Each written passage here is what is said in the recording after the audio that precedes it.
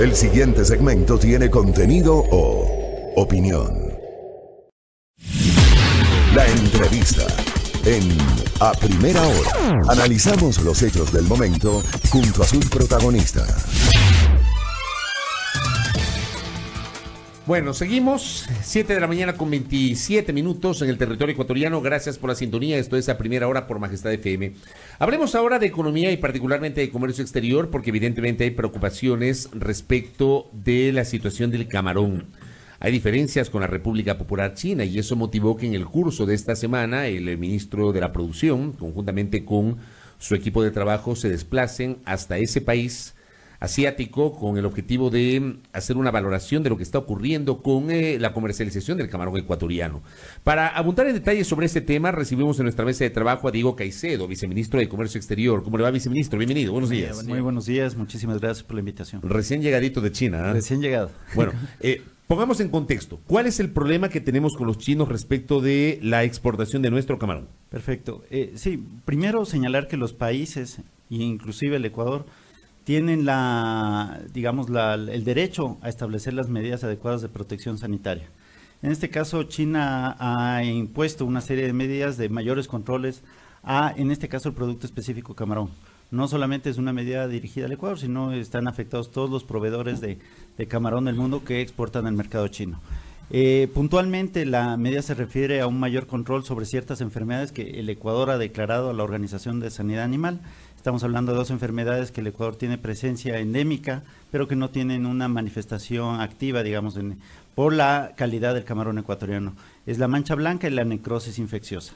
Sobre esos 2 productos, la China ha detectado presencia de la enfermedad, obviamente en algunos embarques muy específicos sobre ciertas industrias que están exportando al mercado chino. O sea, no es un tema que los chinos han detectado de modo general con todos los embarques que llegan a ese país. Eso es importante declararlo. Es unos controles que se hacen a cierto tipo de productos que llegan al mercado chino y obviamente aquí fueron afectadas algunas de las industrias que exportan a ese mercado. Entonces, puntualmente, como digo, es un tema de control, de mayor rigurosidad y lo que nosotros hemos hecho como ejecutivo y además fuimos acompañados por gente del sector privado, pues hay una articulación público-privada donde nosotros lo que intentamos es contar y manifestar a las autoridades chinas qué es lo que está haciendo el Ecuador en esta materia y la suficiente justificación científica que permita demostrar la calidad del camarón ecuatoriano. En este momento hay restricciones para el ingreso del camarón. ¿Están vigentes esas restricciones? A ver, las sanciones son específicas a las industrias que han exportado al mercado chino y que se ha determinado en los muestreos que se han hecho la presencia de la enfermedad. O sea, no es una restricción general al camarón ecuatoriano. Correcto. Y es únicamente el mercado chino. Como digo, hay también otras empresas de otros países, por ejemplo, empresas vietnamitas que también tienen algún tipo de restricción y se ha identificado la presencia de la enfermedad. Aquí, básicamente, lo que hay que hacer es un trabajo con la autoridad sanitaria, que en este momento en la China hubo un cambio, había una agencia que es el símil de Agrocalidad o alguna otra institución acá en el Ecuador. O de ARSA, me parece. O del ARSA, sí. Y esas potestades y esas competencias pasaron a la aduana china. Entonces, con quienes nosotros nos reunimos en China fue con los representantes de la aduana, quienes obviamente hemos presentado un informe técnico muy completo sobre la situación del camarón ecuatoriano. Además, hemos invitado a las autoridades chinas a visitar el Ecuador a efectos de que conozcan el proceso de producción acá y además les hemos indicado que a nivel de comercio mundial y de notificación sanitaria, la China también posee las mismas enfermedades. Entonces, la idea es generar un grupo de trabajo donde nosotros podamos proporcionar la información suficiente y la China se sienta con esa información suficientemente tranquila a efectos de permitir el ingreso del camarón ecuatoriano. Pero como digo, es un tema muy puntual a empresas específicas que han estado exportando al mercado chino. Hay otras empresas que obviamente siguen con el proceso normal. Ajá. Y yo sí quisiera destacar que uno de los logros de esta visita es la primera que hemos hecho. Seguimos en contacto, estamos articulando con Cancillería, Cámara Nacional de Acuacultura, el Viceministerio de Pesca, que también pertenece al Ministerio de la Producción, a efectos de proporcionar toda esta información. Como decía, uno de los principales logros es haber logrado en este caso que una de las enfermedades que ellos habían detectado en algún tipo de embarque, no había presencia de esa enfermedad del Ecuador. Hemos hecho las muestras adicionales de ese embarque y se presentó que en la enfermedad específica cabeza amarilla no hay la presencia de esa enfermedad del Ecuador, entonces ha sido levantada la sanción. Lo que estamos haciendo es con el resto de empresas que se han detectado otras enfermedades, obviamente presentar toda la información del caso. No hay peligro, a ver, en lo interno, ¿no hay peligro de que esta enfermedad se propague? ¿Está controlada? ¿Cómo están trabajando las camaroneras? Mire, la industria camaronera en el Ecuador, digamos, ha tenido un trabajo, un desarrollo durante los últimos 20 años de desarrollo de mejora genética, de mejoras en las larvas, de mejoras en los procesos productivos. Entonces, en el caso del Ecuador, la enfermedad es inocua. Lo que sí existe preocupación en otros países que no han tomado las medidas del caso, obviamente su industria no tiene los mismos niveles. En el caso ecuatoriano, como digo, estos patógenos son inocuos, no tiene una afectación a la salud humana, estamos hablando que esto únicamente ataca al animal. Y entonces, si el consumidor el día de mañana, el consumidor chino, americano, europeo, lo que sea, no tiene ninguna afectación y eso hay que dejarlo claro. Pero es un tema que ataca la enfermedad. ¿No funciona esto como este tipo de plagas, de enfermedades como este hongo fusarium en el caso del banano que se puede pegar en el zapato de alguien y que vino por transporte aéreo terrestre y entra al Ecuador y puede propagarse? ¿Así no funciona esto? La diferencia es que en el proceso, en el tema del camarón, el proceso de trazabilidad desde la planta, desde donde se hace el cultivo del camarón al consumidor, existe un proceso de trazabilidad súper riguroso.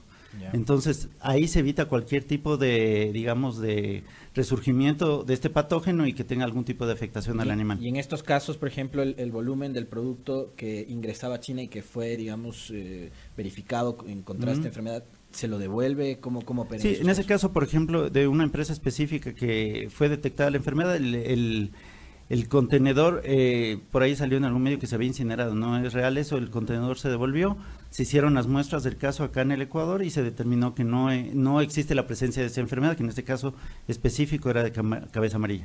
Mire, como tema transversal, nosotros lo que estamos haciendo es una fuerte campaña, no solamente en China, sino en otros mercados donde demostramos, y el camarón ecuatoriano está llegando sin ningún problema al mercado americano, al mercado europeo. Entonces, esa es, digamos, la mejor carta de presentación para los productos del Ecuador, en este caso del camarón ecuatoriano, que por el nivel de volumen de exportaciones, para nosotros es un producto representativo y obviamente como gobierno central lo que nos corresponde es defender los intereses del Ecuador, en este caso en el ámbito comercial. Como digo, hemos presentado toda la información técnica, sobre todo basados en ciencia, en justificación científica, efectos que se demuestra eso. ¿Qué importancia tiene el mercado chino para el comercio exterior ecuatoriano en el camarón? El camarón, en el periodo de enero-julio somos el principal proveedor de camarón al mercado chino. Estamos hablando alrededor de 853 millones en el periodo de enero-julio de 2019. Entonces, un mercado muy representativo que obviamente el Ecuador le interesa preservar y seguir creciendo en ese mercado, sobre todo porque el consumidor chino reconoce la calidad del camarón ecuatoriano. Con esta restricción, ese nivel, esta restricción parcial que usted nos ha comentado, ese nivel de comercio exterior podría reducirse, podría afectarse significativamente. No, nosotros lo que estamos haciendo es tratar de mitigar ese efecto. Obviamente, como digo, los países en el comercio mundial tienen la oportunidad de establecer los niveles adecuados de protección. En este caso, desde la perspectiva de Ecuador, pensamos que es una medida que es de alguna manera ciertamente desproporcionada a efectos sobre todo con el récord que tiene el camarón ecuatoriano en el mundo. Entonces, lo que justamente tratamos de evitar es algún tipo de afectación mayor, sobre todo como dice usted, en los flujos de comercio. Tenemos muy buenas relaciones con China, es un importante comprador de productos ecuatorianos, no solamente camarón, hay otros productos que están en el mercado y como digo, lo que necesitamos es preservar esa condición de principal proveedor. Creo que lo importante aquí es señalar que las conversaciones que hemos mantenido, no solamente con la aduana china, sino con el Ministerio de Comercio Exterior chino, da lugar a que podamos tener un camino de salida. Obviamente, como digo, cuando es un tema técnico, es un proceso, no es una cuestión inmediata que te explico el día de hoy y tú me levantas la medida. Pero no es un golpe a la imagen del Ecuador esto que está ocurriendo con los chinos. Normalmente sucede en diferentes mercados, no es en algún momento nos ha tocado defender en otras situaciones y en otro tipo de productos la condición sanitaria del producto ecuatoriano y así les corresponde.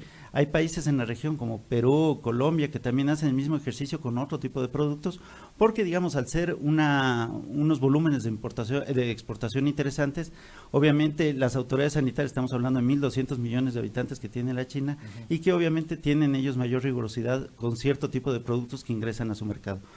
Su interés es preservar la condición sanitaria y que no haya algún tipo de afectación en este caso a sus plantas productoras y demás, tomando en cuenta que el Ecuador además tiene un desarrollo gigante en el sector camaronero, y esa es la gran diferencia. O sea, el Ecuador, yo podría decir al día de hoy que le lleva unos 20 años con respecto a lo que sucede con la industria china. Inclusive el Ecuador a otros países en la región y otras partes del mundo ha prestado asistencia técnica y ese know-how que tiene sobre la base del trabajo realizado sobre todo por el sector productivo. Correcto. Cierro la entrevista preguntándole, con esta gestión que se hizo esta semana, todavía no se ha solucionado el tema, pero se está dialogando. ¿Cuánto tiempo podría tomar esto? Es correcto. Yo no quisiera determinar un periodo específico. Como digo, al ser un tema científico, nosotros el trabajo que corresponde es presentar toda la información científica. Nosotros estamos haciendo un barrido de todos los embarques que están llegando. Había embarques que estaban en camino y lo que tratamos de evitar en este momento es que sean rechazados. Entonces hacemos un monitoreo en tiempo real de la situación de esos contenedores que están en aguas internacionales y que están tratando de llegar al mercado chino, y obviamente el interés es, más allá de resolver los temas puntuales de ciertas empresas, es una solución de carácter transversal, y eso pasa por presentar, como digo, la evaluación de riesgo correspondiente, y además que las autoridades chinas consideren esa información que ha presentado de manera científica el Ecuador y, digamos, se solvente el problema. Correcto. Viceministro, gracias por el tiempo. Muy gentil, por la gracias. gentileza. Era muy importante conocer lo que está pasando con el camarón. Usted y a mí nos encanta el camarón, ¿no? Desde luego. Usted se va a pegar un cevichito, ¿no? Sí, de camarón, el fruto del mar. Hablando sobre justamente lo que está ocurriendo con China y estas negociaciones, estas conversaciones, efectos de lograr acuerdos para que no haya restricciones del ingreso parcial de camarón ecuatoriano a China. Gracias a nuestro invitado Diego Caicedo, Viceministro de Comercio Exterior aquí en A Primera Hora, 7:39.